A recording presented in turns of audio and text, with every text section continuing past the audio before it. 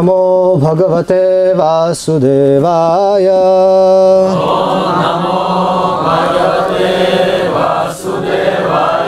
ओम नमो भगवते वासुदेवाय।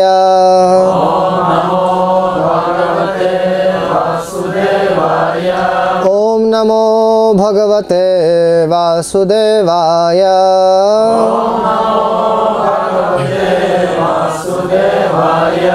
नारायणं नमस्कृत्यं नरं चैव नरोत्तमं देवीं सरस्वतीं व्यासं ततो जयत्मुदीरयेत्। नष्टप्रायेषु भद्रेषु नित्यं भागवत सेवया भगवती उत्तम श्लोके भक्तिर्भवति नैष्टिकी।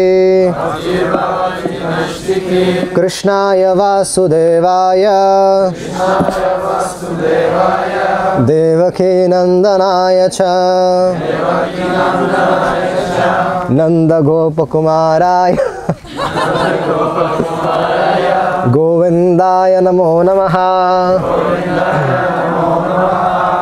ओम अज्ञानतिमिरान्धस्य ज्ञानाञ्जनं शलाकया चक्षुरुन्मीलितं येन तस्मै श्रीगुरवे नमः।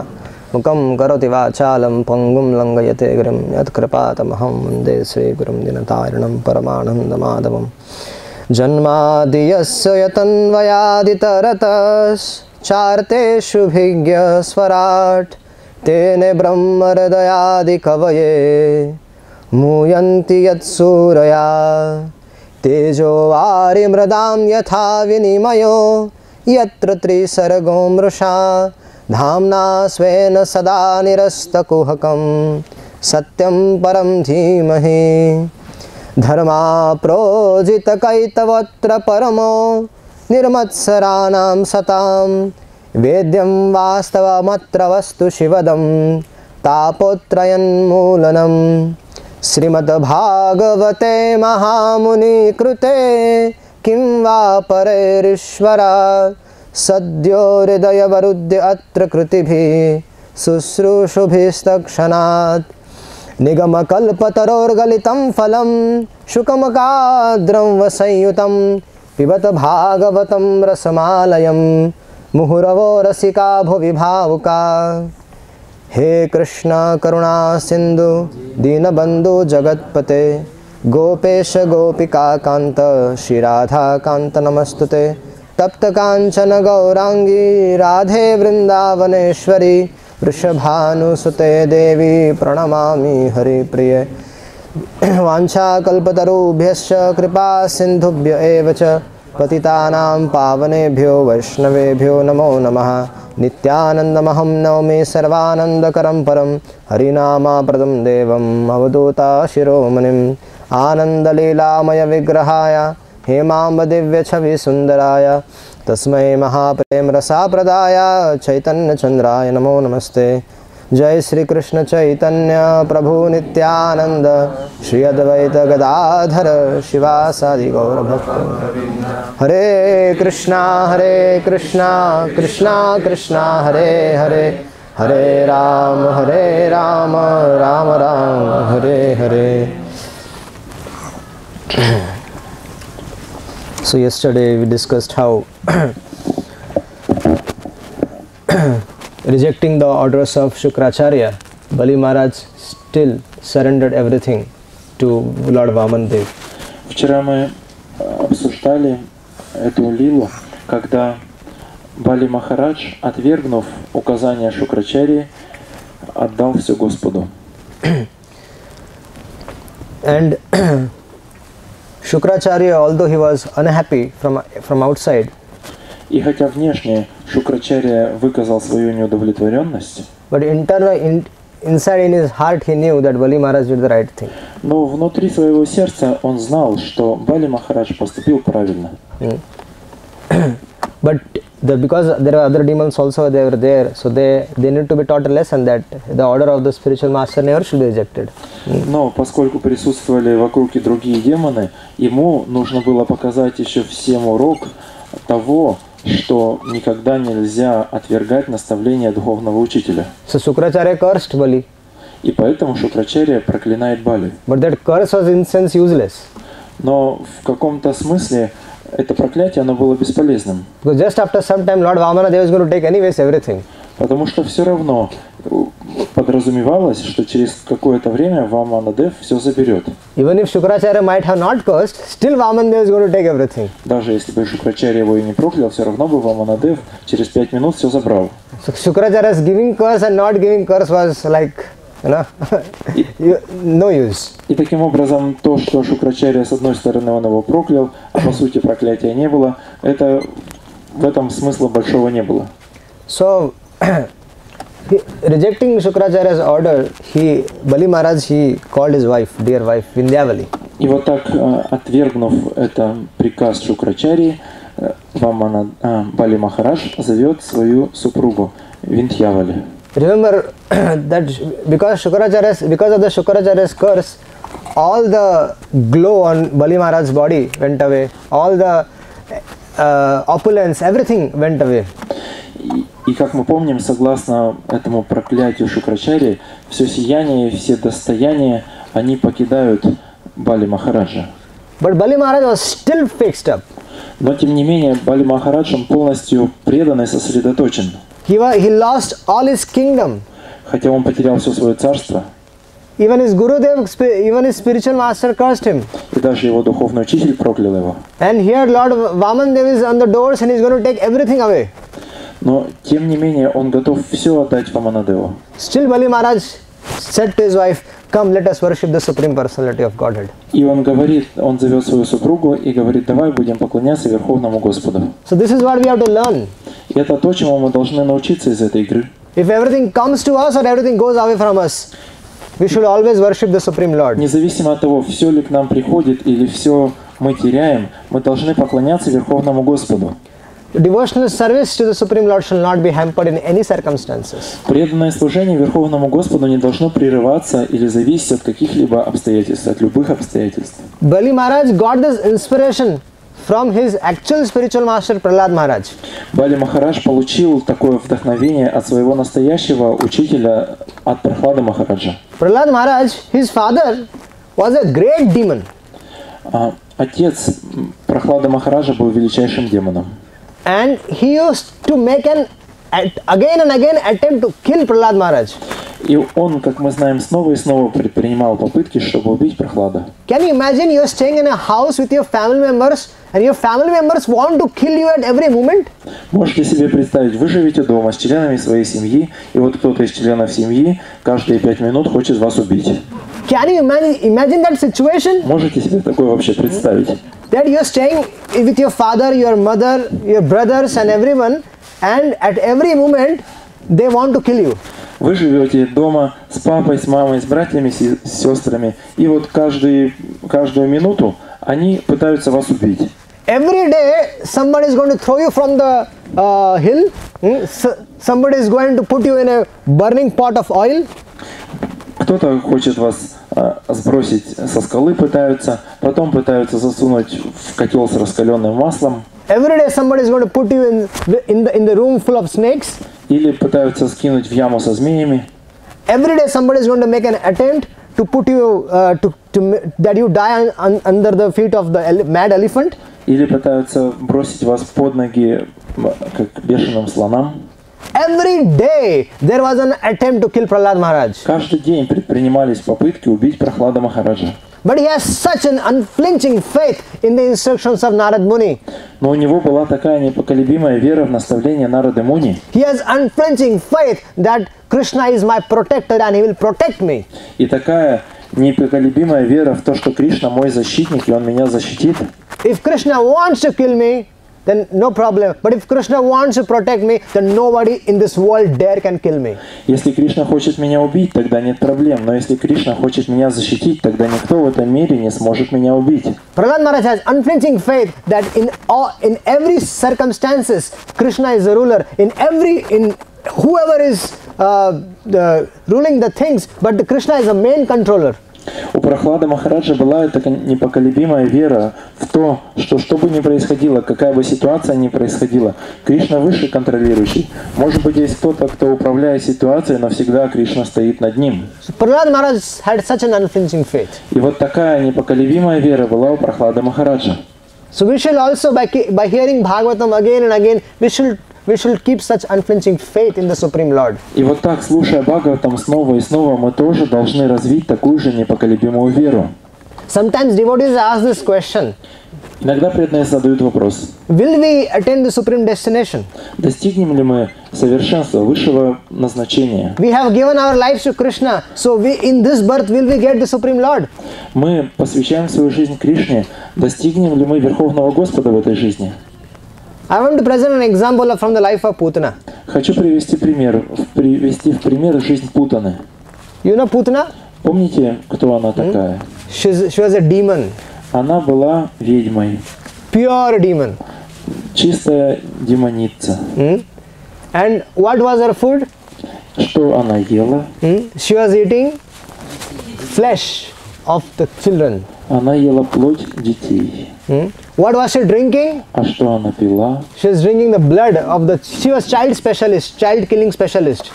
Она пила кровь. Она была специалистом по детям. So she was drinking flesh, she was drinking the blood of the children. И так она ела плоть и запивала кровью детей. And who was her association? С кем она дружила? Bakasur, Aghasur, all these asuras, they were association. Все вот эти асуры, они были друзья, у них была компания. That Putana came to Vrindavan И вот эта самая Путана пришла во Вриндаван, to kill Krishna. чтобы убить Кришну. And Krishna gave her a position of a mother. И Кришна дал ей в духовном мире положение матери. She was not a devotee. Она не была преданной. She only did two things. Она сделала две вещи. First thing that she came to Vrindavan disguised as a mother. Первое, что она правильно сделала, хорошую вещь, она пришла во Вриндаван, превратившись в кормилицу, в мать. The dress which Mother Yashoda used to wear, that same dress Putana wore and came. Вот та же самая одежда, которую носила мама Ешода, точно так же оделась Путана и пришла во Вриндаван. Now she smeared the poison called as halahal on her breast, and she wanted to feed that breast milk to Krishna. Она смазала свою грудь ядом халахала, и вот она хотела накормить так Кришну. And Krishna does not see the dark side of the devotees. Кришна не смотрит на теневую сторону преданных. Krishna did not saw this dark side of Putana. И Кришна также не смотрел на эти темные качества Путаны. What Krishna saw was that she has come to me. На что обратил внимание Кришна, что она пришла ко мне. And she's pretending to be my mother. И она притворилась моей матерью. So why not I make her my mother? Почему бы мне не сделать ее матерью? She should serve under Mother Yashoda. Она должна служить под руководством мамы Ешоды. So Krishna delivered her. И Кришна освободил ее. Putana Bal Ghatini was delivered. Путану освободили. And she was given a position of a mother. И он дал ей положение матери. In the spiritual world. В духовном мире. Till today also she serves in the palace of Nanda Baba under Mother Yashoda taking care of Krishna. И до сих пор она служит там, во дворце Нанда Бабы, под руководством мамы Ешоды, служит Кришне. We as devotees, we have given our lives to Krishna. Мы преданные, мы посвятили своей жизни Кришне. We are chanting 16 rounds, we are following the 4 regs, we are hearing Bhagavatam, we have given everything to Krishna. Мы повторяем мантру 16 кругов, соблюдаем 4 регулирующих принципа. Мы всю свою жизнь посвятили Кришне. So one should have this faith that if Krishna can deliver Putana, then certainly I have given my life. So there should be no doubt in your deliverance. И у нас должна быть эта непреклонная вера в то, что Кришна освободил даже Путану, и уж тем более Он освободит нас. Мы должны твердо в это верить. Please don't doubt. Have faith. What happened? Somebody like fall unconsciousness. Unconscious. Yes.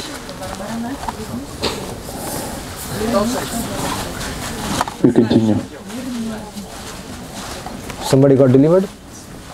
Кто-то освобождение получил.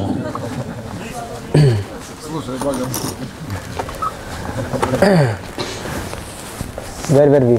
Putana. So we should keep unflinching faith in the Supreme Lord. Итак, мы должны поддерживать, сохранять, иметь эту веру, непреклонную веру Верховного Господа. Prahlad Maharaj had this. Она была такая вера у Прохлада Махараджа. Bali Maharaj had this. Она была у Бали Махараджа. And so when he understood that the Supreme Lord Hari, who has given me everything, is now asking it back, so he gave everything back to Vaman Dev. И вот он понял, что если Верховный Господь Хари просит что-то, то я должен все ему отдать. And so Lord Vamandev, he expanded his body. И Ваманадев стал увеличивать свое тело, стал расти. And simply by the expansion of the body, he brought the whole thing within his body. И вот просто увеличиваясь в размерах, он в себя все вобрал. The entire sky came within his universal form. И так он принял вселенскую форму, которая вмещает в себя все. And he told Bali, now I am lifting my first step. И теперь он говорит Бали, так, теперь я буду делать свой первый шаг. And he covered the entire surface of the earth.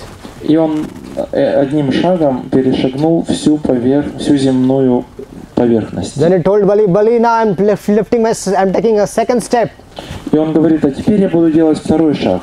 And I'm covering the entire upper planetary systems. И он вторым шагом перешагнул все планетные системы. And Vamandev asked him, where should I keep my third step, Bali? Everything is covered.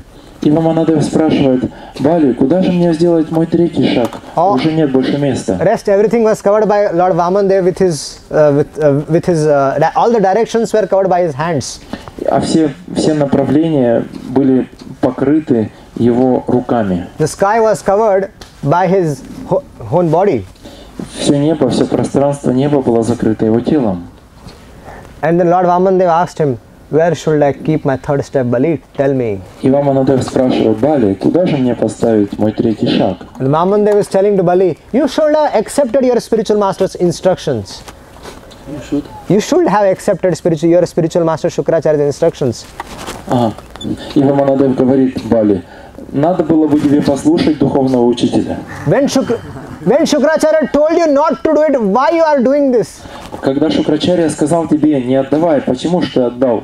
He told you you did not have 3 steps with you to give to Vamandev. Потому что он знал, что ты даже 3 шага не сможешь дать Ваманадеву. And if you have accepted to give some donation to someone and you are not able to do that, then you will have to suffer for that. И есть такое правило, что если ты пообещал дать кому-то пожертвование, и ты не выполнил свое обещание, не дал это пожертвование, тогда ты за это должен пострадать. Bali, your Gurudev told you that you will go to hell now, and yes, you have to go to hell. И Ваманадев дальше говорит, твой учитель сказал тебе, что ты пойдешь в ад, и ты пойдешь в ад. Tell me, where should I keep my third step? Скажи, куда мне третий шаг поставить? Everything else is covered. Все же уже занято. Whatever was there in your possession, it's now my property. Все, что было твоим, теперь все мое. And still there is one step to go. И все равно нужно куда-то сделать третий шаг. Immediately Lord Vamandev ordered Garuda, tie up this rascal. И Ваманадев приказывает Гаруде, свяжи этого негодяя. And Garuda tied up Bali Maharaj with the Vasuki Nag.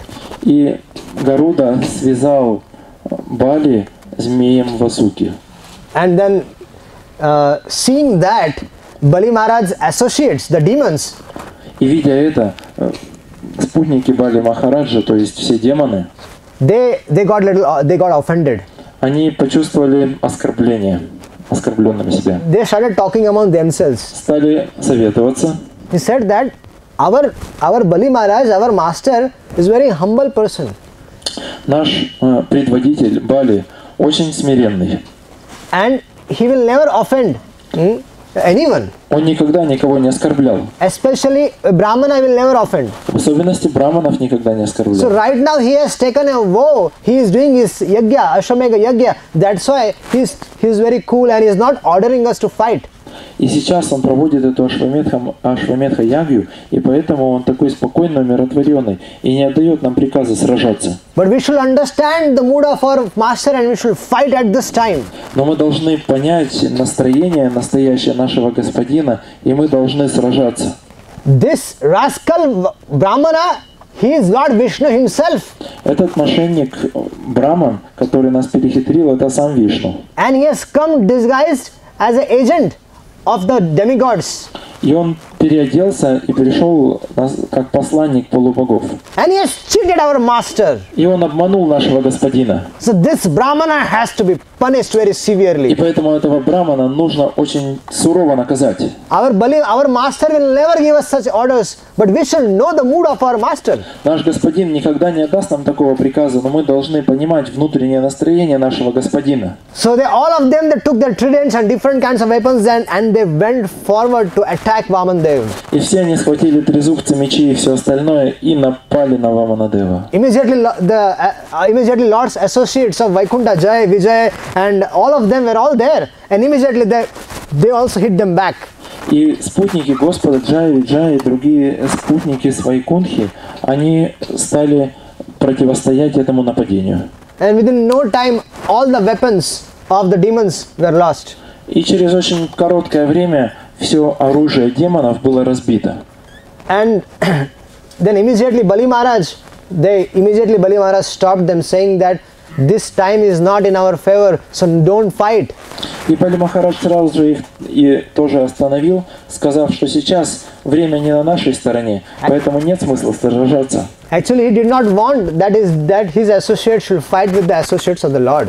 На самом деле он не хотел, чтобы его подопечные сражались со спутниками Господа. So that's why Bali Maharaj told them that this is not an appropriate time. И поэтому Бали Махарадж сказал им, что сейчас время неподходящее. When the appropriate time comes, then we will see. Когда придет подходящее время, тогда и мы посмотрим. There was a time when we defeated Indra without the fight. Было время, когда мы победили Индру, не сражаясь. Because the time was on our side at that time. Поскольку время было тогда на нашей стороне. Now the time has changed and again the time has gone to their side. Сейчас время изменилось, и теперь время на их стороне. So please keep your cool, no fights. Поэтому остыньте и не сражайтесь.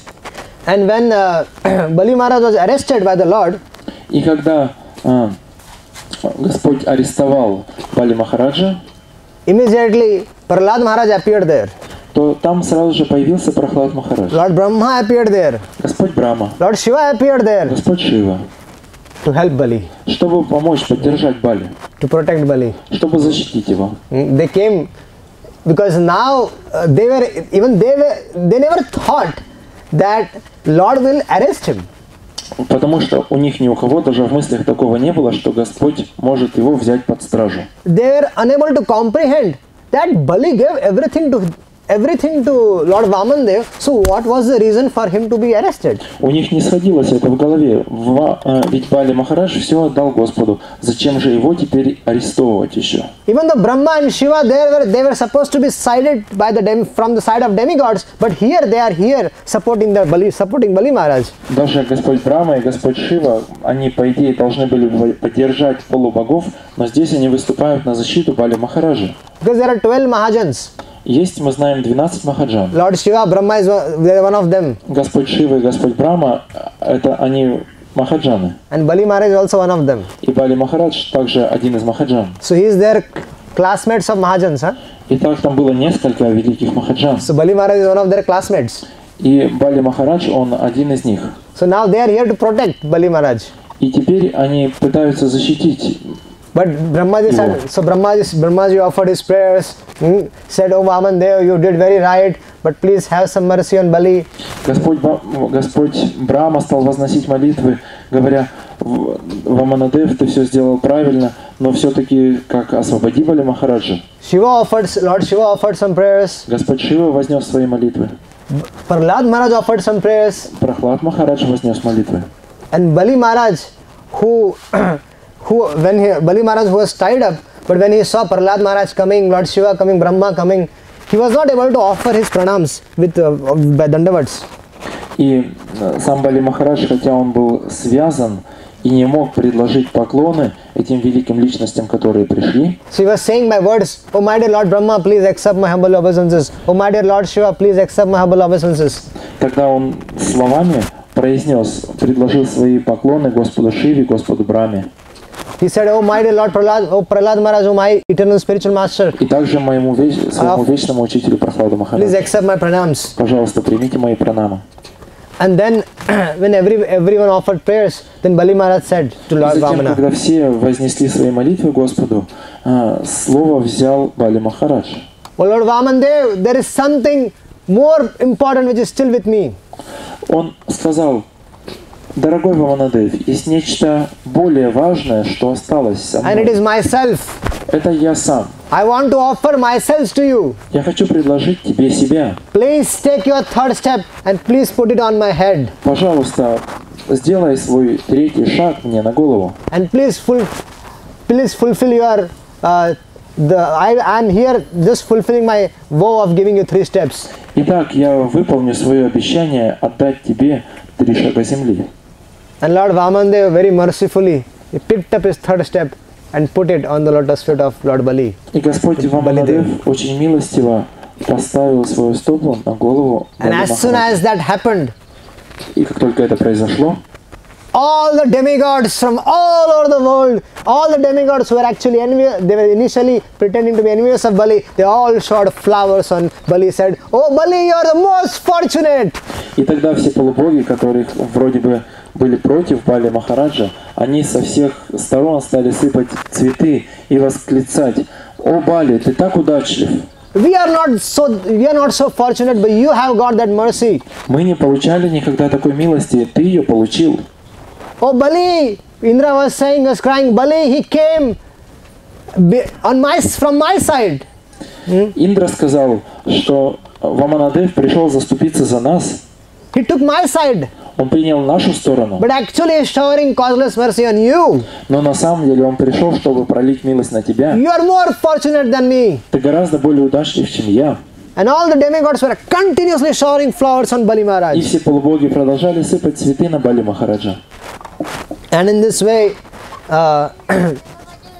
then when whole thing was, then the Supreme Lord started speaking. И затем Верховный Господь стал говорить. And the Supreme Lord said Он сказал, that whenever somebody becomes puffed up because of his opulence, когда кто-то начинает гордиться своим богатством, then I, to protect his Krishna conscious life, I, to protect his devotional service, I take away everything from him. для того, чтобы защитить его духовную жизнь, для того, чтобы защитить его сознание Кришны, я забираю у него все. And because Bali, although he was actually a great devotee of the Lord, И хотя Бали, будучи великим преданным Господа, and Lord told everyone that Bali, in all the circumstances, he was truthful to me. Господь сказал, при всех обстоятельствах ты был правдив со мной, искренен со мной. Everybody rejected him. Все, хотя отвергли тебя, All the Brahmana community rejected him. вся община браманов отвергла тебя. The leader of the Brahmana Shukracharya rejected him. И глава браманов Шукрачарья также отверг его. I was standing like time personified and I'm going to take everything from him. Я стоял, как олицетворенное время, готовый все у тебя забрать. But still in his heart of his heart, he knew that, and he was performing his devotional service to me. Тем не менее, внутри своего сердца Бали продолжал совершать преданное служение мне. And he was offering everything to me. И он все предлагал мне. So he has passed the test. И так он сдал этот экзамен. So Bali, do not worry. И поэтому, Бали, не волнуйся. In the next Manvantara, В следующем Манвантаре you'll become Indra. ты станешь Индрой. And now I have ordered Vishwakarma to make Sutalok more opulent than Indraloka. А сейчас я отдал приказ Вишвакарме сделать Суталалоку более богатой, чем Индралока. And then it is my order to you И мой приказ that you, along with your spiritual master Prahlad Maharaj, go to the Sutal Loka. Чтобы ты вместе со твоим духовным учителем Прохладом Махараджем отправлялись на Сутала Локу. And I will also stay with you eternally. И я также буду вечно жить там с тобой. Till the time you are in Sutal Loka, I will be personally there to protect you. Пока ты будешь жить на Сутала Локе, я буду лично там присутствовать, чтобы защищать тебя. So go to Sutal Loka. Итак, отправляйся на Сутала Локу. And Bali, Sutal Loka is more opulent than this Indra Loka. И Сутала Лока, на которой живет Бали, она более богата, чем Индра Лока. Even the demigods, they aspire to get the kingdom of Sutala Loka. Даже полубоги, они стремятся к тому, чтобы иметь ее. In this way, Bali was glorified by the demons and the demigods. Everyone was glorifying Bali. Итак, все и полубоги, и демоны, все прославили Бали. And then Lord Vamandev gave back the kingdom to Indra. И затем Ваманадев отдал это царство обратно Индре. And he established Indra as the king of the three worlds. И он как благословил Индру быть повелителем трех миров. But even in that assembly also, Но даже в этом собрании Bali was glorified.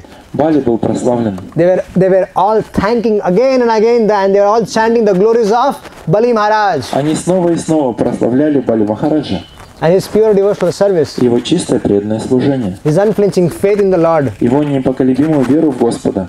So they were all talking about, even in that assembly, even after Indra was enthroned back as a king, but still they were all discussing about Bali. Даже после того, как Индра снова был возведен на трон, в этом собрании они продолжали прославлять Бали. So actually this subject matter is very long. На самом деле это очень большая тема. And normally I have a habit of going by verse and describing with the help of Srila Prabhupada's purport.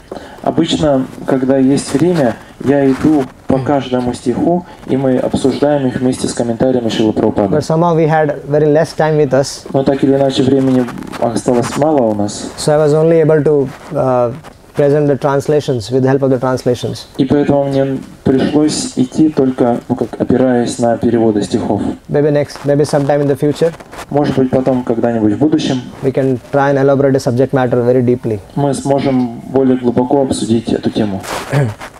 So thank you very much. Спасибо большое. I wish to thank all of you for giving me a chance to serve you. Большое спасибо за то, что дали мне возможность вам послужить.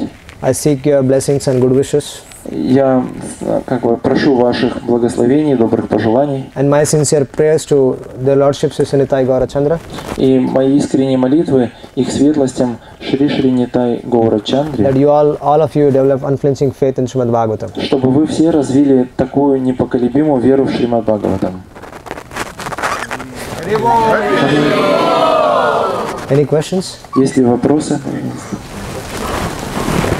The question is, for what Bali Maharaj approached to his wife that was in the beginning of a class? That let us offer worship together. Он сказал, что сейчас мы вместе будем поклоняться ему. We might not get this opportunity again. Может быть, снова не будет такой возможности. Because we might have to go to hell. Поэтому, поскольку, может быть, нам придется в ад пойти So this is сейчас. the only opportunity to come. Let us worship the Lord again, Lordships again. И поэтому, может, такой возможности снова не будет, поэтому давай вместе ему послужим. So they washed the lotus feet. И они омыли лотосные стопы. And they took the water and put it on their head. И водой побрызгали себе на голову. And they said to each other, И сказали, this is enough to deliver all our forefathers. вот этого действия достаточно, чтобы все наши предки получили освобождение.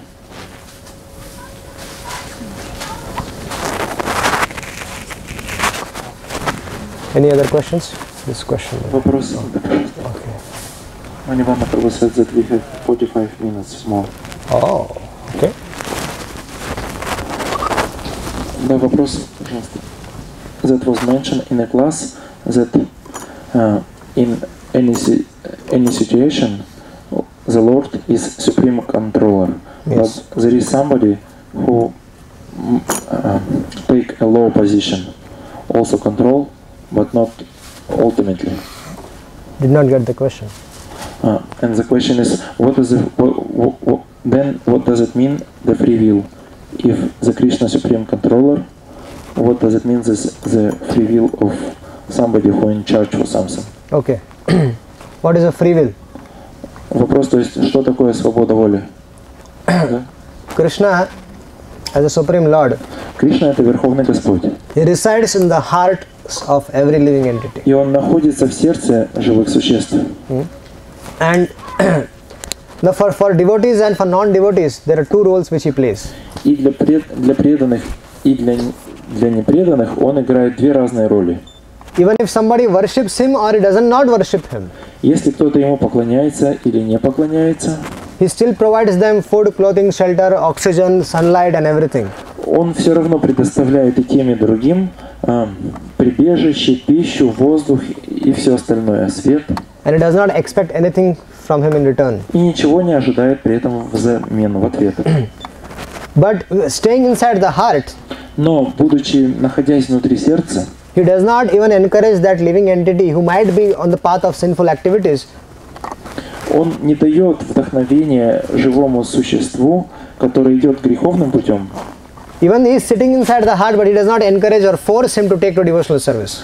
Он не заставляет его, не проявляет никакого насилия в том, чтобы эта личность занялась преданным служением. His duty at that time is only to sanction the activities of all the living entities which are coming by one's prarabdha. В этот момент он только санкционирует ту деятельность, которая связана с прарабдха кармой этой личности. He is not that when he is giving everything to you, providing everything, he is asking that surrender to me. No. Не так, что давая все, что он дает, он просит: предайся в ответ мне. He does not want forced love. Он никогда не хочет заставлять. When he becomes activated in our heart, А когда же он, так сказать, активируется в нашем сердце? when that particular living entity, when he develops a desire to know who is the Supreme Lord, В тот момент, когда вот это конкретное живое существо развивает желание узнать, кто же Верховный Господь, then as a true friend, Suradam Sarva Bhutanam, then as a true friend, he arranges a devotee to come in his life. и тогда, будучи настоящим другом, Сухридам, он устраивает так, что преданный появляется в нашей жизни. Only when the living entity he develops a desire, Только в тот момент, когда живое существо развивает это желание, then he sends his associate to help that devotee. тогда он посылает преданных, чтобы помочь этому преданному. Till that time, he is like dead, even though he is in the heart, but he does not do anything. До этого момента он находится в сердце, но он ничего не делает, он нейтрален. Vishwanath Thakur says that his staying is useless.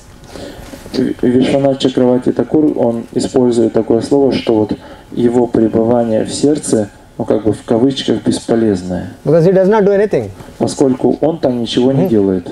So this is independence he is giving to living entities. Такова независимость, которую он дает. If I understood your question Это correctly, правильно понят вопрос? Или... this independence is there.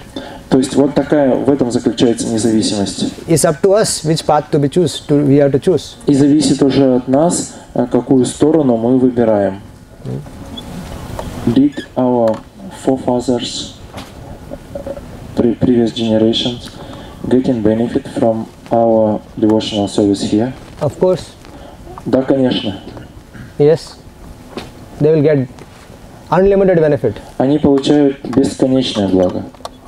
If they might be suffering in heavenly planets, if they are suffering in hellish planets, Если они, допустим, страдали на адских планетах, if you take to devotional service, then immediately an arrangement will be made that they are been released from the hellish planets. если вы принимаете преданное служение, то сразу же распоряжение выходит, чтобы их из ада освободили. They will be immediately released. Сразу же освобождают. Then we said that somebody in your family has become a devotee. Там говорят, вот кто-то из твоей семьи стал преданным. And then you can, that's the benefit you are getting delivered. И вот из-за этого блага тебе свободу дают. So delivered means they might get a human form again. Вот так, ну такая свобода означает, что может быть снова им дают форму человека. they might get a chance to, they might even get a chance to enjoy the heavenly planets. Может быть, даже им дают возможность или шанс пожить, наслаждаться на райских планетах. It all depends on different situation. Это уже будет зависеть от ситуации. But certainly they'll be released from the hellish punishments. Но несомненно, что их освобождают от адских наказаний. No doubt. Без сомнений. Any other? Yes, Prabhu. Еще вопрос, пожалуйста. In this lila, when Vamanadev gave everything to Bali Maharaj gave everything to Vamanadev, and Vamanadev ordered to punish him, and he did this publicly, like give such a shame to Bali Maharaj. Why he did this? For what reason? The Lord is tying someone, so that's an glory. Если Господь кого-то как бы пытается связать или там опозорить, то это прославление тоже. If the Lord punishes his devotee, Если Господь наказывает своего преданного, it actually increases the glory of that devotee. это увеличивает славу преданного. The Lord Vamanadev, he came and begged from his devotee, that itself was a big glory for Bali Maharaj. То, что сам Ваманадев пришел и стал просить подаяние у своего преданного, это уже сам этот факт, это уже прославление Бали Махараджа. That the Lord of the whole universe, Jagannath, Что Господь всей вселенной, Джаганнат, he has to go and beg подходит и просит from his servant Bali. у своего слуги Бали. He punished out of love. Он его из любви наказал. There was no hatred. В этом не было как бы ненависти. Because Aham Krishna says, Lord Krishna says to Durvasa Rishi in Srimad Bhagavatam, Aham Bhakta Paradhina. В Шримад Бхагаватам Господь Кришна говорит, обращаясь к Дурвасе Риши, Ахам Бхакта Парадхина. So just like Mother Yashoda binds Krishna out of love, Так же, как мама Ишуда связала Кришну из любви, that is love. это любовь. Similarly, Krishna also has bound up Bali Maharaj with his love. Точно так же Кришна связал Бали Махараджа своей любовью. That was not an act of hatred or envy. Это не было действие, продиктованное враждебностью или ненавистью, завистью.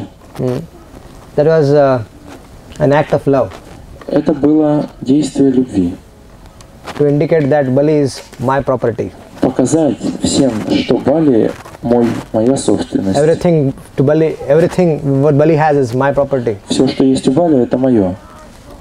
So he tied him up out of love. И поэтому он его связал своей любовью так. Из любви. Thus, Bali Maharaj knew from very beginning that Vamanadev is Supreme Personality of Godhead. Yes. Да. Yes. As soon as he entered the arena of that, as soon as he entered that assembly where he was performing yajna, Bali Maharaj understood that yes, he is the Supreme Lord. Как только Ваманадев появился на этой арене жертвоприношений, Бали Махарадж сразу же понял, что он Верховный Господь. Because when he first, there are 2 times he worshipped his lotus feet. Он поклонялся его лотосным стопам дважды. One, as soon as he arrived, he did that puja. Как только Ваманадев пришел, они сразу же провели Bathing ему Lord's lotus feet. пуджу и омыли его лотосные стопы. And while putting the water on his head, he said that, O Supreme Lord, just by bathing you, all the associates will be delivered. И побрызгав водой на свои головы, они сказали: «О Господь, теперь все наши спутники и предки получили освобождение». Because Bali Maharaj knows that this same lotus feet are being worshipped by Lord Brahma. Бали Махарадж знал, что тем же самым лотосным стопам поклоняется Господь Брахма. And Lord Shiva, he accepts the water coming from Lord's lotus feet on his head.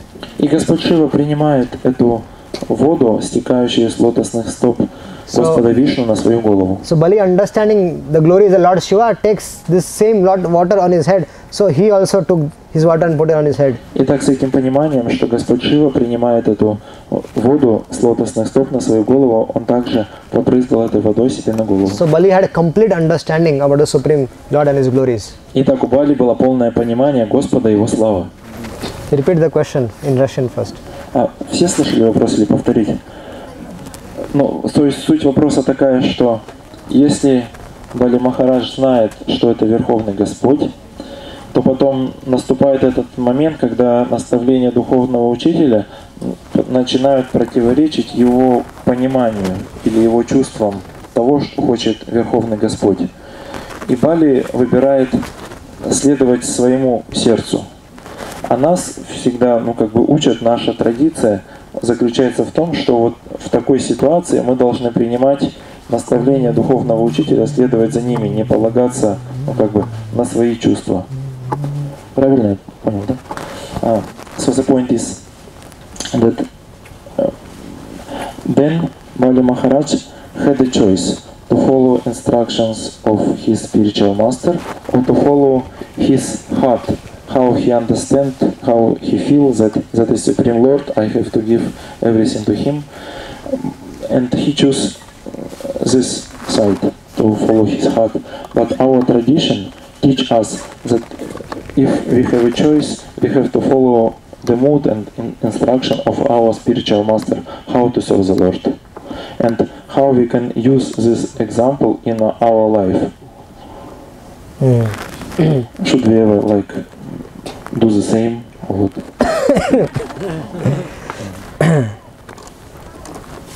Actually, Bali Maharaj knew that Shukracharya also understands that he is the Supreme Lord. На самом деле, Бали Махарадж, он знал, что Шукрачарья понимает, что Ваманадев — это Верховный Господь. And Bali was surprised why Shukracharya is saying not to give. И Бали Махарадж, он удивился, почему же Шукрачарья говорит «не отдавай». He said, you are such a great Brahmana and you performed so many sacrifices for the pleasure of this Vishnu. Он говорит, ты же Брамана, и мы уже так много жертвоприношений провели для удовлетворения этого же самого Вишну. And now I am doing the same thing by giving everything to Vishnu because he is asking, so what is the problem? И теперь я делаю то же самое, отдаю все Вишну, потому что он просит. В чем же тут проблема? Actually, Shukracharya was doing this by the will of the Lord. На самом деле Шукрачарья сделала это по воле Господа. Because Shukracharya is not an ordinary Brahmana. Потому что Шукрачарья был необычным браманом. He understands very well the glories of the Lord. Он очень хорошо понимает славу Господа. So he did this to did this so that we can get a lesson that if a spiritual master orders us to not serve Krishna, then we can reject him. Он сделал это для того, чтобы показать нам урок, что если духовный учитель говорит «не служи Кришне», тогда нужно его отвергнуть. He is giving us a lesson that in this material world, дал урок такой, что в этом материальном мире there are so many so-called spiritual masters. Есть так много так называемых духовных учителей. In India is like a God-making factory. India is like a God-making factory. Индия подобна фабрике по производству гуру. And there everywhere there are every day new incarnations and new gurus they manifest. Постоянно, каждый день новые воплощения производятся, новые гуру появляются. And they talk rubbish. И то, что они говорят, это все мусор. They don't touch scriptures. Они даже Писания не касаются вообще. They speak everything mental concoction. Все, что они говорят, это просто ментальные выдумки. So by this incident we have to understand that if somebody is not talking about Krishna, somebody is not engaging you in the service of the Lord, then that personality has to be rejected. И этот урок, эта лила показывает нам, что если кто-то говорит нам, что мы не должны поклоняться Кришне, а делать что-то другое, то вот тогда эту личность, этого человека можно отвергнуть. Even though he might be your spiritual master, but if you find out that he is not a devotee, даже если он, может быть, был вашим духовным учителем, но вы поняли, что он не преданный, and is not worshipping me, and he is not worshipping the Supreme Lord, и он не поклоняется Верховному Господу, then he should be rejected. тогда нужно его отвергнуть. And for devotees, И для преданных we have to also understand that how careful one has to be while accepting a spiritual master. это также означает, что мы должны быть очень осторожными, внимательными в выборе духовного учителя. Spiritual master has to be like Prahlad Maharaj. Духовный учитель должен быть таким же, как Прохлада Махарадж. Bali Maharaj's actual spiritual guide was Prahlad Maharaj. Настоящим духовным учителем Бали Махараджа был Прохлад Махарадж. And Shukracharya was also, but he was helping him and guiding him in material activities. Шукрачарья также был его наставником, но он помогал ему в материальных делах. The real spiritual master who was actually guiding him on the path of Krishna consciousness was Prahlad Maharaj. Настоящим духовным учителем, который вел его по пути сознания Кришны, был Прохлад Махарадж. So the devotees, we have to be very careful in accepting the spiritual master. Итак, как преданные должны быть очень осторожны в принятии духовного учителя. Sometimes devotees, those who have not developed unflinching faith, Иногда преданные, которые не развили такую непоколебимую веру, they might deviate and take instructions from some other yogis, some other babas from outside. могут отклоняться и принимать шикшу, принимать наставления от каких-то других йогов или бабов вне ISKCON, вне . So for them, they should be very careful that the spiritual master should be a proper bona fide spiritual master. И в этом смысле мы должны быть уверены, убеждены, разобраться в том, что мы принимаем истинного духовного учителя, настоящего. And the first thing, how to recognize that? И первый признак, как это распознать, If he is behaving like Shukracharya, he should be rejected. если он ведет себя как Шукрачарья, то нужно его отвергнуть. What was Shukracharya doing? He was not allowing Bali to serve the Supreme Lord. Что Шукрачарья в этот момент сделал? Он не позволил служить Верховному Господу. In this material world, there are so many so-called gurus outside. They all want that their disciples should accept them as Supreme Lord.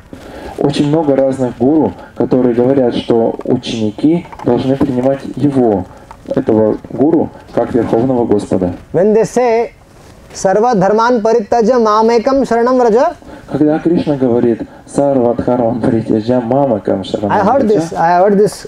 I was also associating with some impersonalist people. Я тоже общался с такими имперсоналистами. So they say that one who is speaking the verse, then you should all surrender to that person. Они говорят, вот тот, кто произносит этот стих, цитирует, вот нужно ему предаться. Вот это слово «мама кам» это ему означает. Sarva Dharman Parityaja Mam Ekam, I am that Ekam, you all surrender unto me. И вот я это и есть он, мам экам, значит вы должны предаться мне. They preach like this bogus philosophy openly. И вот так они открыто проповедуют полностью ложную философию. So such personalities should be rejected. И вот таких личностей нужно отвергнуть. Continuation? Go ahead. We have 45 minutes with us. If Prahlad Maharaj present there, why Bali Maharaj not approach to him and to ask a solution? Prahlad Maharaj came later on. Прохлада Махарадж появился позже. When he was tied up, then Prahlad Maharaj came. Когда уже связали Бали, тогда появился Прохлад. Actually, chronologically, I think I made a mistake that first he offered his third step to Lord Lord Vamandev, and then the Lord ordered him to arrest him. Вот я сейчас в повествовании допустил ошибку, то есть сюжет был такой хронологически, что сначала Бали предложил Господу поставить третий шаг на голову, и потом уже Господь его связал. When he got tied up, и когда его связали, then everything was already given. Then Prahlad Maharaj came. Хотя все уже было отдано, и тогда пришел Прохлад Махарадж. And it was Prahlad Maharaj's teachings only that Bali Maharaj was able to surrender everything to the Supreme Lord. И вот таково было учение Прохлада Махараджа, согласно которому Бали Махарадж все отдал Верховному Господу. While discussing this, while Shukracharya said not to worship the Supreme Lord, at that time he rejected him, saying that my Prahlad Maharaj, he said that everything should be offered to Krishna, and I following in the footsteps of my Prahlad Maharaj, I want to offer everything to Supreme Lord. И в этот момент, когда Шукрачарья сказал «не отдавай», в этот момент Бали стал говорить. И он сказал, что согласно наставлениям Прахлады Махараджа, как он учил, я должен все отдать Верховному Господу. So, Bali Maharaj knew the glories of Prahlad Maharaj, and Bali Maharaj also knew the level of Shukracharya. Итак, Бали Махарадж знал, каковы наставления Прахлада Махараджа, и также он знал хорошо уровень или положение Шукрачарьи. Actually, we had a very short time. That's why we could not discuss all these things in much detail. Было мало времени, и поэтому я не стал все детали рассказывать сразу. This is actually is a topic for 7 days or 5 days seminar.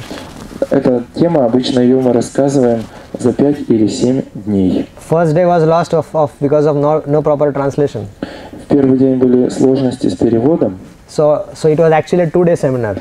И поэтому день, можно считать, пропал. Поэтому получился семинар на 2 дня. And to cover everything in these 2 days, it's practically not possible. И практически невозможно все темы охватить, все детали за 2 дня. But still we tried our best. Но я старался как можно. To understand the pastime in principle. Чтобы мы в общем, в принципе, могли понять эту игру. Any other questions? Еще, пожалуйста, Mataji's side. Вопросы, может, у Матаджи есть? Is there any description in scriptures about previous lives, Bali Maharaj and Prahlad Maharaj?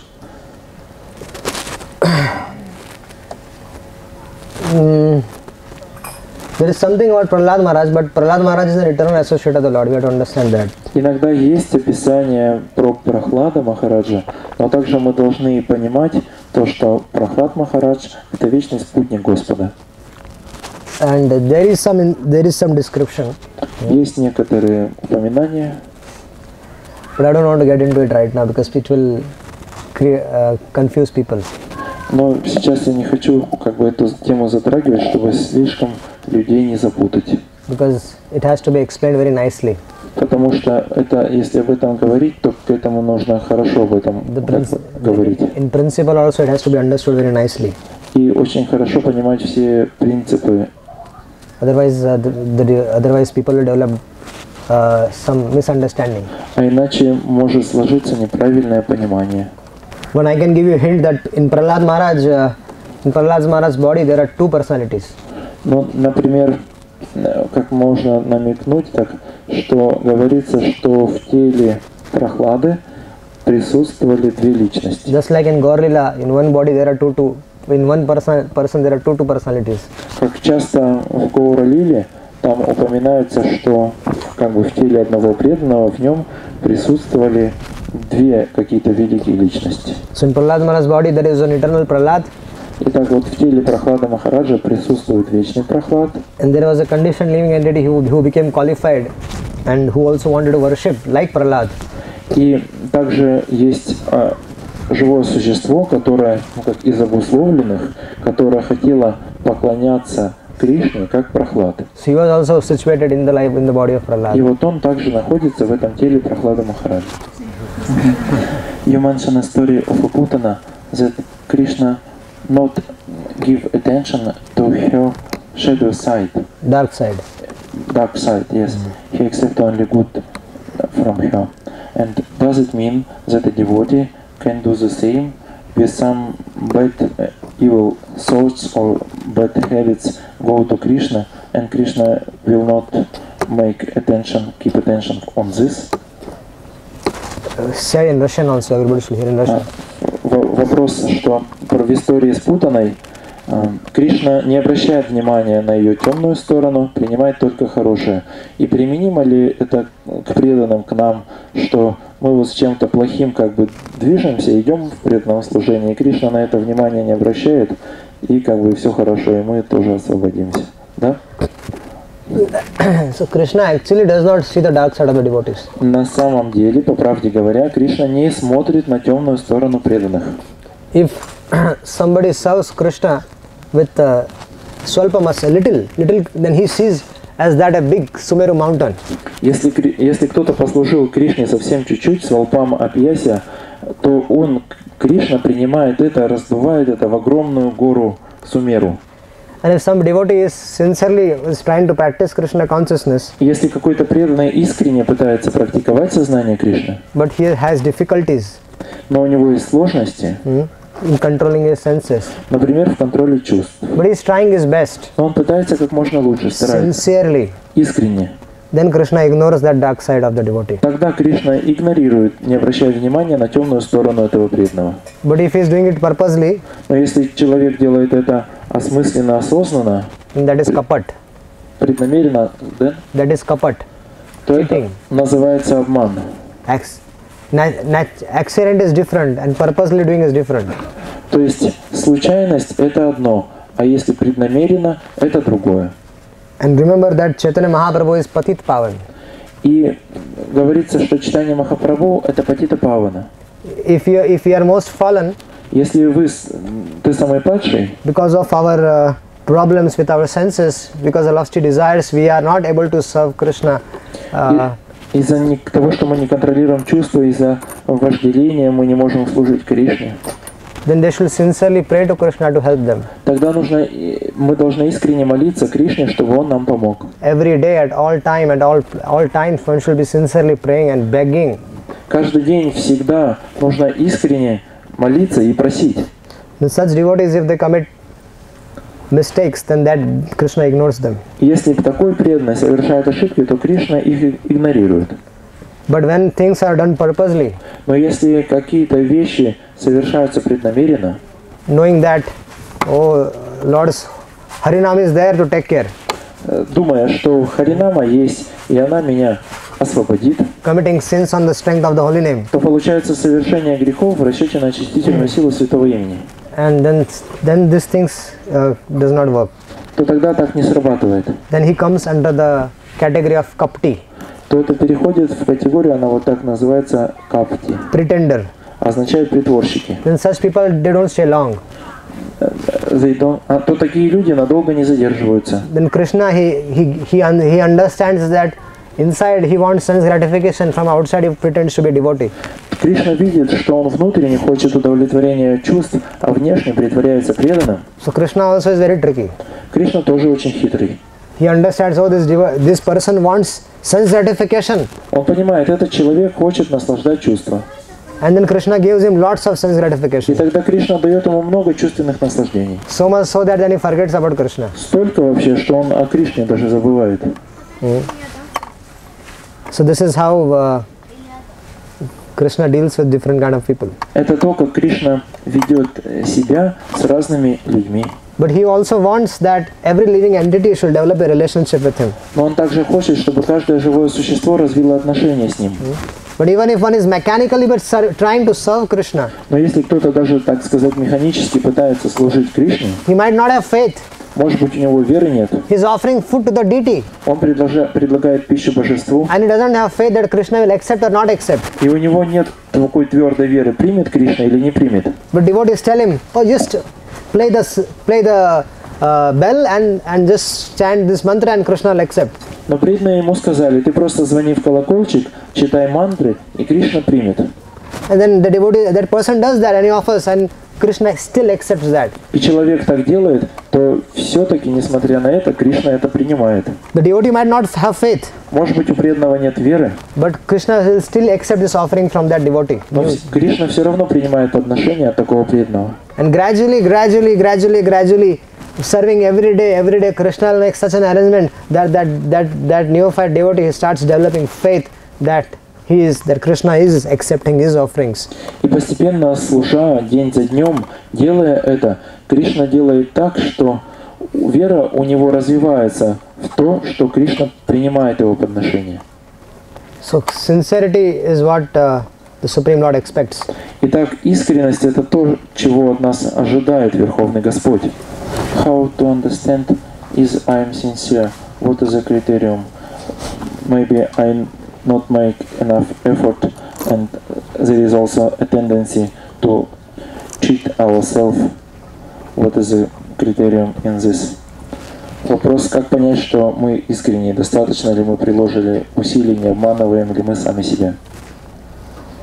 If we understand our difficulties in Krishna consciousness, Если мы осознаем наши сложности в сознании Кришны, and we are willing to submit that and open our hearts in front of our spiritual master, и мы, добровольно можем открыть наше сердце перед духовным учителем, and we pray every day to Supreme Lord to help you, и вы молитесь Господу, чтобы Он вам помог, this is sincerity. это искренность. If spiritual master is asking, how are you? Если духовный учитель спрашивает, как у тебя дела, Very fine, Gurudev. мы говорим, Гурудев, очень хорошо, All is well. все хорошо, Nothing is well. но ничего не хорошо. So then spiritual master also think, oh, all is well, so be it. Тогда духовный учитель скажет, ну хорошо, ну тогда ладно, ну и иди как бы. So we should, if there are obstacles are there, then obstacles must be overcome. Если есть какие-то препятствия, то мы должны с ними работать. And they are overcome with the help of the spiritual master. И работать при помощи, при помощи духовного учителя, с помощью его. Anartha nivritti. Это называется анартха нивритти. So to overcome this anarthas, we need a special help. И вот чтобы преодолеть эти анартхи, нужна особая помощь какая-то. And if someone is sincerely submitting himself at the lotus feet of a sadhu, Итак, если кто-то искренне предается лотосным стопам саду, then the sadhu will help you. то саду поможет вам. He will see that you sincerely have submitted yourself. Он увидит, что искренне человек предается. And by his prayers to Krishna, he will help you overcome the obstacles. И благодаря молитвам Кришне мы сможем, то есть эта личность, ученик, он сможет предаться, преодолеть эти препятствия. This is sincerity. И вот это называется искренностью. If we know there is problem with us and we don't discuss them, Если мы знаем, что у нас есть какая-то проблема и мы ее не обсуждаем, thinking that I will manage my life, думая, что я сам хозяин своей жизни, and there is no need for me to tell about my bad habits to anyone. There is no need to tell about my bad habits to anyone. Нет необходимости говорить кому-то о своих дурных привычках. What will my spiritual master do? Что сделает мой духовный учитель? What will my Shiksha Guru do? Что скажет, что сделает мой Шикша-гуру? So then this kind of attitude will not help. То вот такое настроение, оно не поможет. First say in Russian. То есть вопрос, что поведение Махараджи Бали безупречно, но есть такое высказывание, да, что Рупа Госвами описывает, ну там, по-моему, говорится, что он всеми методами занимается. Но что Бали он один метод, ну, если это цитата. Ну, то есть говорится, что Амбариш Махарадж, он его в чем-то превосходит. И вот в чем он его превосходит, да? So, we can see that Bali Maharaj is ideal, we can say ideal devotee, has ideal behavior, but she said, I heard the quote from Rupa Goswami where he mentioned that Ambarish Maharaj even more successful in devotional service. And what is the difference between them? Both are elevated devotees of the Lord. Оба очень возвышенные преданные Господа. Now, Bali Maharaj was in a different situation, Amrish was in a different situation. Но они были в разных ситуациях. Бали Махарадж и Амбариш Махарадж. And both of them in their respective situations, they were performing pure devotional service. Оба, каждый в своей ситуации совершал чистое преданное служение. Even Bhishma Pitama was performing pure devotional service. И даже Питамаха, дед Бишма, тоже совершал чистое преданное служение. One might say that Bhishma Pitama was fighting against Krishna. How is he performing pure devotional service? Мы можем сказать, конечно, что Бишма, он же сражался против Кришны. Где же тут преданное служение? But he, in his respective position, he was fulfilling the desire of Krishna. That Krishna wanted that he should fight against him, so he was fighting. Но в своем положении он выполнял желание Кришны. Если Кришна хотел, чтобы тот против него сражался, тогда он сражается. If Yudhishthira Maharaj haven't gone to Bhishma Pitama asking for questions, how to rule the kingdom, how to become a good king, Когда Махарадж Юдхиштира пришел к Бишме и стал спрашивать, как ему управлять царством, one might have not understood the glories of Bhishma Pitama. может быть, до этого как кто-то и не понимал славу Бишмадева. And what kind of a great soul he is. Что он за великая душа? Not just a great soul, but he is a Mahajan. Не просто даже великая душа или ученый, он Махаджан. So different devotees are in different situations. И так разные преданные находятся в разных положениях, ситуациях. Amrish Maharaj's situation was, his kingdom was very peaceful. Ситуация Амбариша Махараджа была другая. У него было очень хорошее процветающее царство. He was not a demigod or he was not a demon. Он не был и не полубогом, и не демоном. He was a king. Он был царем. And he was practicing all kinds of 9 types of devotional service. И он практиковал все 9 видов преданного служения. And but the situation was different with Bali Maharaj. Но ситуация отличалась от ситуации Бали. He was the leader of the demons. Который был лидером демонов. So he had a different role to play. И поэтому он играл другую роль.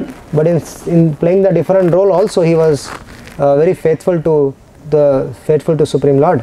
Но играя эту другую роль, он был исполнен верой Верховного Господа. And we can see that Bali Maharaj had no tinge of attachment for everything. И мы можем видеть, что у Бали Махараджа не было даже намека на какую-то привязанность к чему-либо. And then when Lord asked for all the opulence, и когда Господь попросил все его богатства back from him, обратно забрать у него, he even rejected his spiritual master. Он отверг своего духовного учителя. And gave everything back to the Lord. И все отдал обратно Господу. This is pure devotional service. Это чистое преданное служение. He was not attached to it. Он не привязывался к этому. External behavior, it might seem that Bali Maharaj conquered Indra's kingdom by fighting with him. Внешне можно было видеть, что он завоевал царство Индры, сражаясь с ним. But we can see here, Vamandev actually has come to glorify Bali. Но мы можем видеть, что Ваманадев пришел, чтобы прославить Бали. So there are different situations in the life of different devotees. We cannot compare them. Итак, в разных ситуациях находятся разные преданные, и поэтому их обычно не сравнивают. In respective situations, every pure devotee in respective situations tries to practice pure devotional service. Каждый в своей ситуации, разные преданные, они пытаются практиковать чистое преданное служение. So both are kept in the Bhagavatam. Итак, оба они попали в Бхагаватам. So that if you are in different situations, you can accept shiksha. И поэтому как бы в разных ситуациях мы принимаем как бы разную шикшу. Shiksha from Bali Maharaj incident is that in all the circumstances one should offer everything to Krishna. Шикша, которую мы извлекаем из урока Бали Махараджа, что при всех обстоятельствах мы можем служить Кришне. Narad Muni has given instructions in Srimad Bhagavatam. Нарада Муни дает наставление в Шримад Бхагаватам. Graheshva avastito rajan kriya karvan netochita vasudevarpanam sakshat upasita mahamuni. He is saying that Vasudevarpanam sakshat, the grahastha or any person, he should offer everything to Lord Vasudeva. Нарада Муни говорит, грехастха или вообще любой человек должен все предложить Васудеве, Кришне. And Upasita Mahamuni, he should sit in the association of pure devotees and hear Krishna Katha. И он должен искать общество чистых преданных и слушать Кришна Катху. So Bali Maharaj did Vasudevarpanam sakshat. He offered everything to Vasudeva. И Бали Махарадж сделал это, он все предложил Васудеве. And he was following the instructions of Prahlad Maharaj by doing that. И следуя наставлениям Махараджа Прохлады, делая это. Time's up, Prabhu. Время еще есть. Okay, few more questions. Можно еще несколько вопросов. If somebody has mobile in there, then he can take some pictures. Если у кого-то есть for assembly. This is my last class here, so I want to take some pictures. Телефон можно сфотографировать, ну, чтобы Прабху потом послать эти фотографии Брajasundara Dasa. For my memory. На память. Можно всем Бали Махарадж и Прохлада Махарадж, они же сильнее демонов, но при этом они преданные. Как это сочетается? How we can understand that they are both Prahlad Maharaj and Bali Maharaj from a family of demons, and they are both devotees. How we can make this together? Krishna Bhakti is above everything. Ответ: Бхакти, она превосходит все, она над всем. A Brahmana, Kshatriya, Vaishya, Shudra, anybody can become a devotee. Брахмана, Кшатрия, Вайшья, Шудра, любой может быть преданным. A demigod, demon, Полубог или демон. everybody has a right to become a devotee. У каждого есть право быть преданным. It is the Jaiva Dharma. Такова джайва-дхарма. The eternal occupation of living entity is to perform devotional service. Вечное занятие живого существа — совершать преданное служение. So Bali Maharaj and Prahlad Maharaj, they might have born in the family of demons. Может быть, и Бали, и Прахлад Махарадж, они родились в семье демонов. But they showed to all the demons how one can become still a devotee. Но они показали всем демонам, как, тем не менее, можно быть преданным. So we can see First question. Вопрос такой. Вечные спутники Господа, кажется, как мы видим, что они претерпевают так много страданий и беспокойств в материальном мире. И тем более, если еще взять, что они каждый раз рождаются в материальных вселенных, чтобы с Господом приходить. А у нас, кажется, жизнь проще, что мы вот в одну жизнь предались и вернулись. Как это совместить, да, как это понять? Так? Наверное. Несправедливо немножко. Да. Несправедливость. So we can see that eternal associate of the Lord, of the Lord, they taken birth in material world and pass through so many obstacles in their lives. Plus, maybe they taken birth again in the next universe with the Lord. But for us, we can just surrender in one life and go back to Godhead, and that's all. Is it some adjustment here that is so easy for us and so difficult for them? Try to understand Попытайтесь понять, that they are eternal associates of the Lord. что они вечные спутники Господа. They are not conditioned like us. Они не обусловлены, как мы. Maya cannot touch them. Майя не может их коснуться. They cannot forget Krishna even for a moment. Они не могут забыть Кришну даже на мгновение. And they always want to just be with Krishna and whatever he wants to do, they just want to do that. Они хотят просто быть с Кришной и делать то, что Кришна хочет от них. So Krishna's Bhauma Lila also are eternal. И вот это, мы знаем, Бхаума Лила Кришны, она также вечна. You have heard about a drama troupe, theater? Ну, например, можете представить себе театральную труппу. Theater group? Да. They travel from one universe to one theater to another theater, to another theater, to another place. Театр, театральная труппа, они путешествуют из одного города в другой, то есть по театрам дают гастроли. So similarly, the devotees of the Lord, there are pure eternal associates of the Lord like Bhishma Pitama and Drona and others. They are always there with the Lord and performing pastimes for. It's like a drama troupe. И точно так же вечные спутники Господа, такие как Бишма и другие, они как артисты из такого передвижного театра. And they go on performing in different universes. Pastimes are always going И вот on. так по вселенным они путешествуют и проводят эти игры. So they just want to be eternally in that lila. И они просто вечно хотят быть в этой лиле. For us, when we become advanced, Для нас, когда мы when we продвигаемся, attain that stage, достигнем этого уровня, we can also choose that. мы также сможем выбрать. But that right now, we cannot be understanding that position is not possible. Но сейчас для нас понять их положение это невозможно. With one form, they are always serving the Supreme Lord in Golok Vrindavan or the Vaikuntha Lokas. В одной из своих форм они, вечные спутники, служат всегда вечно Господу или на Галока Вриндаване, или на планетах Вайкунтхи. And in another form, they are serving as Bhishma Pitamaha. А в другой форме он служит в материальном мире как дед Бишма. Or Prahlad Maharaj. Или как Пралад Махарадж. In different universes. По разным вселенным. So once we become matured in our Krishna consciousness, И когда мы становимся зрелыми в сознании Кришны, then we'll be able to realize it. тогда мы сможем это по-настоящему осознать, реализовать. So these devotees are so great. Что эти преданные, они такие великие, возвышенные. Even if they are offered the opulence of the whole world, Что даже если им предлагают сокровища всего мира, and you request them, okay, forget Krishna for one moment. и говорят при этом в ответ на это забудь Кришну на мгновение, Just for one moment. просто вот на мгновение забудь, They will not. они не согласятся. They are 24 hours absorbed in Krishna. Они 24 часа погружены в Кришну. Sri Radhika Madhava Yora Para Madhurya Lila Gunarupa Nanmam Pratikshana Swadana Lupasya Vande Guru Sri Sannarvinda. So we offer a respectful obeisance to our spiritual master who is 24 hours absorbed in thinking of the Lord. Как вот в этом стихе говорится, что мы выражаем почтение духовному учителю, который 24 часа в сутки погружен в повествование, в созерцание Господа. They don't forget Krishna even for a moment. Он не забывает о Кришне даже на мгновение. Bali Maharaj, Prasadam Maharaj, they never forget Krishna even for a moment. Бали Махарадж, Прохлад Махарадж ни на мгновение не забывают о Кришне. Bhishma, То же самое Вишну.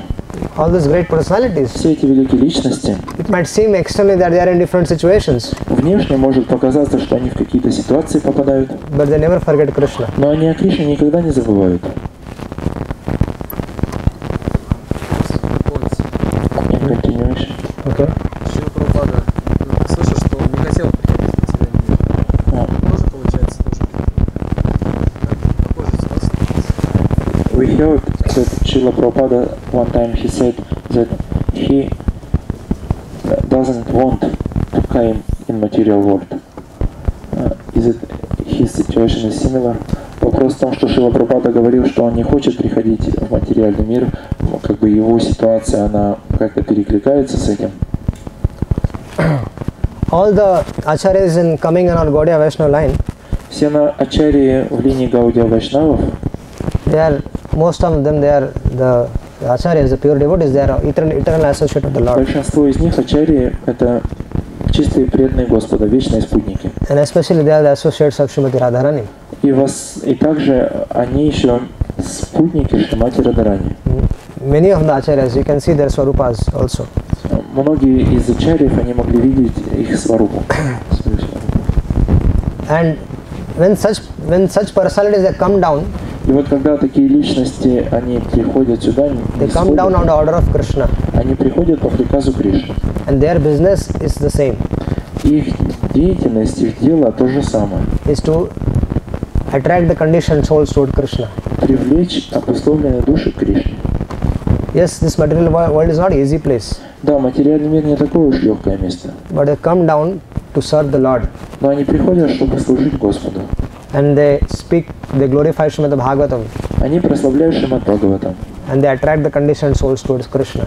и направляют обусловленные души к Кришне. Krishna also comes, when he comes here in this material world, he has the same mission. Кришна, когда приходит в материальный мир, у него такая же миссия. He performs different pastimes and attracts the conditioned souls towards him. Он проводит различные свои игры и привлекает обусловленные души к себе. So his dear devotees also do the same thing. Его дорогие преданные делают то же самое. So they do for the pleasure of the Lord. И так они делают это для удовольствия Господа. If they understand the Lord wants, I should go to material world, Они понимают, что если Верховный Господь хочет, чтобы я пошел в they are ready материальный to мир, be in the material world eternally doing the same thing. то я готов вечно быть в материальном мире, делая то же самое. Because for them everything is the pleasure of the Lord. Поскольку для них все зависит от удовольствия Господа. Pleasing the Lord is their everything. Для них удовлетворить Господа, это для них все. Brajavasis, Krishna was trying to convince Brajavasis that Indra, you should not worship Indra, you should worship this Govardhan.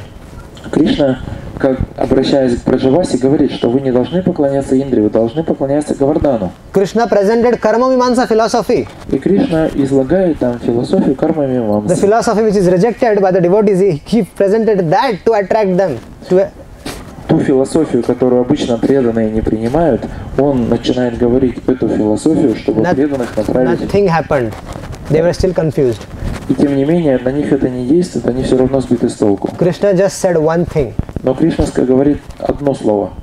If you worship Govardhan, Если вы будете поклоняться Гавардану, if you worship Brahmanas, если вы будете поклоняться браманам, if you worship cows, если вы будете поклоняться коровам, that will give me pleasure. это доставит мне наслаждение, радость. And as soon as they heard that this will give Krishna pleasure, И как только они услышали о том, что это порадует Кришну, they said, "Go to hell, Indra. Who are you?" они говорят: Индра, катись в ад, кто ты такой? And everybody said, "Oh, chal, everybody, let's go and worship Govardhan because Krishna will be pleased by this." И все говорят: давай, идем поклоняться Гавардхану. А Кришна будет доволен этим. They knew that Indra will give them a tough time. И они знают, что Кришна им устроит взбучку. He might get upset with them. Он расстроится, будет недоволен. Brajavasis knew this, Браджапаси знают это. but they knew if we will serve Govardhan, Krishna will be pleased, then no problem. Let us serve Krishna for his pleasure. Но они знают, что если мы будем поклоняться Говардану, и Кришна будет доволен, то мы будем ему поклоняться для удовольствия Кришны. What will happen? Indra will come and kill us, right? И что же произойдет? Индра придет и нас будет убивать. No problem. No problem. Нет проблем. We will die serving Krishna. Умрем, служа Кришне. Giving pleasure to Krishna. Кришна доволен и ничего страшного. Okay. ग्रंथराज श्रीमद् भागवतम की समवेत गौर भक्त वृंद की श्रील प्रभुपाद जी महाराज की